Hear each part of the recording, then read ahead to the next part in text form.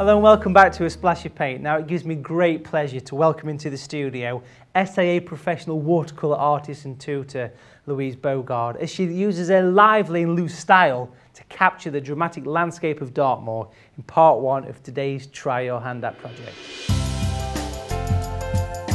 Thanks Matthew. Today I'm going to paint a scene from Dartmoor. It's an area that I absolutely love. It's looking from Hound Tor across to Haytor in the far distance.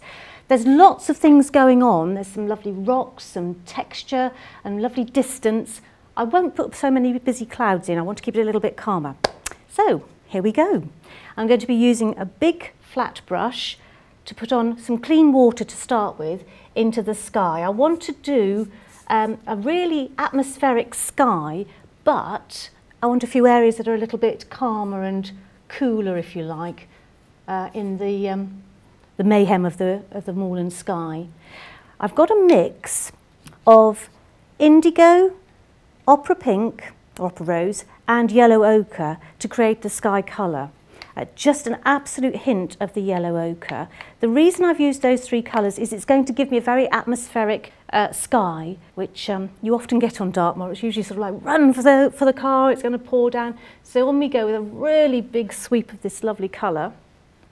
What will happen is it will dribble, as you can see, and it's quite strong, but once it hits these wetted areas, we're going to get some softer areas, which, as I say, is going to have a sort of calming effect. And the pink that I've put into the blue will split as it hits the water, and you'll end up with a really pretty glow in the sky, which is very effective, as I say, creating an interesting mood. Just one little extra tip. As I'm coming down the painting on the sky, I'm going to pick up a little bit of extra pink and pop that into the far distance as we're coming further down towards the land. Fill in those little gaps. Don't be worried about covering every single inch, although we don't want any spaceships, so we'll probably get rid of those. Touch of extra pigment. My husband's ever so good at telling me you've got spaceships again, they're in the sky, so they've got to go. And you can see that by putting that little bit of water on to start with, you've got some quite nice areas that are beginning to develop. Even this area, I don't want to lose all of that light. I've actually gone right over the distance, because the distance is going to be mauve anyway, a real sort of purple cool colour, and that just adds an extra bit of interest. I'm going to pick up a little bit more of that sky colour, and for the sake of harmony within the painting, it's nice to actually echo colours as you're going. So I'm going to pop a little bit down here. It's always a bit mad when you slop on these lovely big swathes of colour, but it's such fun. And I'm awfully sorry about the carpet, but you know, I'm going to add to it. Bit of extra colour and texture. You should see my studio. Rinsing the brush. And I'm just going to do a little bit of fine-tuning with some tissue. I put sellotape, sticky tape, around my board to keep a really white area, which is brilliant for your framer, because once you've started getting your work framed, you want to continue to do so, and that allows your framer an area to work in when they're actually putting the frames on. I need to now, having cleaned my brush, pick up some green gold, and I'm going to place some of this into the foreground. So there's some brighter colours here, and as you can see, I've actually forgotten the photograph now. Now I'm going to just do what I want to do, which will make it really exciting. So big swathes of this superb green gold into the foreground, allowing it, where it's dribbling. Lots of people panic about that, and I just think it's absolutely gorgeous. I think it's really exciting. So let's get some more of that going.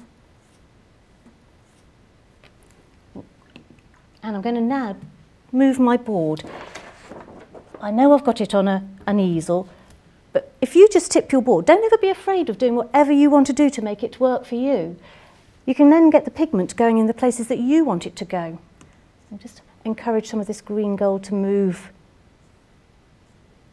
over there. Got a bit of a hard line there. I'm not a fan of hard lines, so I like to get rid of those if I can. And you can see how it's starting to dribble even over here. Well, fine, we'll just pick that up and get rid of it. And where the colours are merging down here, you're getting a bit of an interesting effect.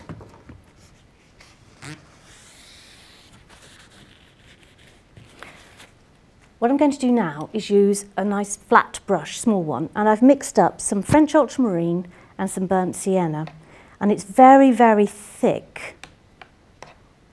And the reason it's so thick is what I want to do is suggest a few of the rocks. And I should just mention, I have put a little bit of masking fluid to preserve some white areas around the rocks to suggest grasses.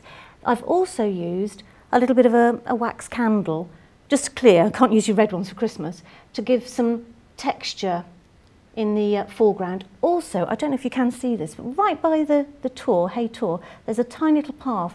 It is slightly discernible in the photograph, but it's just to echo that in a slight manner, not too vigorous. I'm going to use this flat brush. These flat brushes are fantastic for doing rocks because you're literally just splodging it on and there you are, you've got a rock. I've put 2 there. I've drawn 2, but I'm going to have 3, so I'll pop another one there. See, good old rule, isn't it? Always have uneven numbers. See, it's something to do with floristry.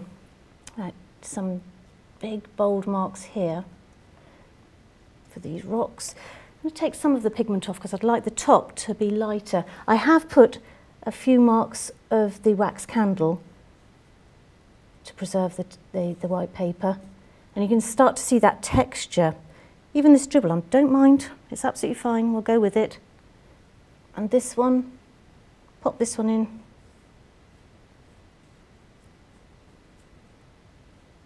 I'm going to pick up a little bit more of the burnt sienna so that that rock has got a slightly different tone to it. You don't want them all just completely dark, so this one's going to have a little bit more brown to it. I'm coming over here. Because these rocks are closer to you, they also need to be quite warm, so I'm going to put some of that same colour, the brown. It's a mixture, say, of the French ultramarine and burnt sienna, but this is much more brown. I'm going to pick this rock up now. Not literally. And again, the masking, or the wax candle, has done its job in preserving the paper and giving a nice texture. Again, I've only drawn 1 or 2, so I'm putting a few more in. There's loads of rocks all over the place in Hay Tor, so you've got to have some more. Clean that brush.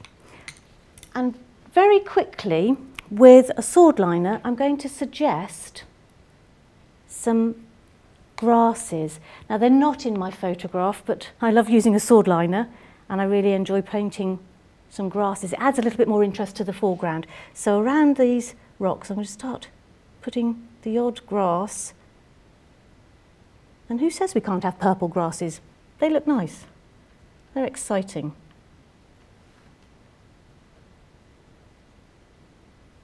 And even though the foreground is quite damp, we can still, with very thick paint, suggest some of these grasses.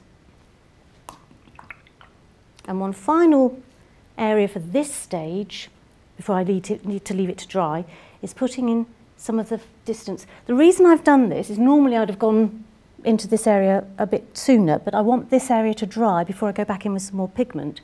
So I just now need to add the same colour I've used, the purpley colour. It's a bit darker. It's indigo, yellow ochre and opera rose, but I want this to be a little bit stronger. Now this is going to be the distant hills. If I'd painted it bright green, like the foreground, that would look a bit odd. So we need to have it a cool colour so that it recedes.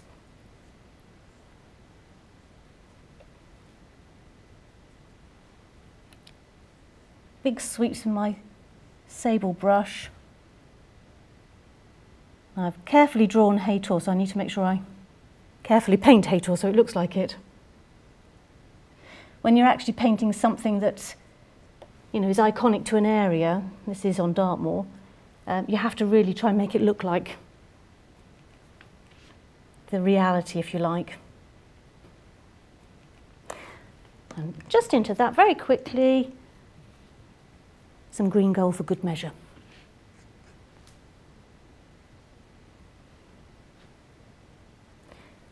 And we'll allow that to settle and dry before I can go on any further. So I'll see you soon.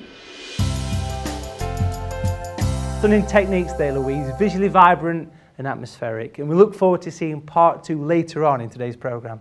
Well folks, time for a quick break now, but join us in part 3 when we shine the introducing spotlight on the talent of Hader Joe Summers, and I'll be popping back to the easel to share some more watercolour techniques. I'll see you after the break.